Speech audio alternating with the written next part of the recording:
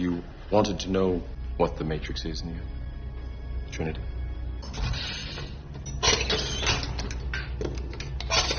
Try to relax.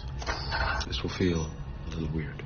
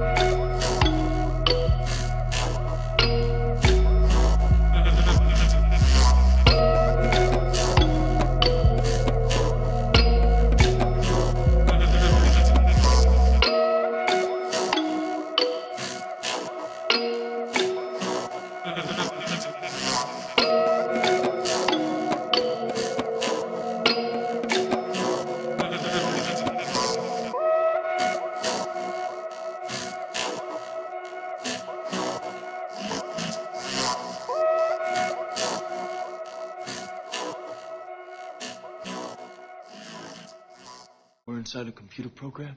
Is it really so hard to believe? Your appearance now is what we call residual self-image. It is the mental projection of your digital self. If you're talking about what you can feel, what you can smell, what you can taste and see, then real is simply electrical signals interpreted by your brain. This is the world that you know. The world as it was at the end of the 20th century. It exists now only as part of a neural interactive simulation that we call the Matrix. This is the world as it exists today.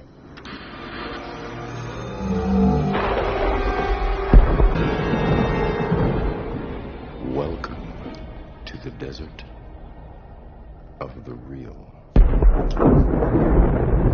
We don't know who struck first, us or them, but we know that it was us that scorched the sky. Fate, it seems, is not without a sense of irony. The human body generates more bioelectricity than a 120-volt battery.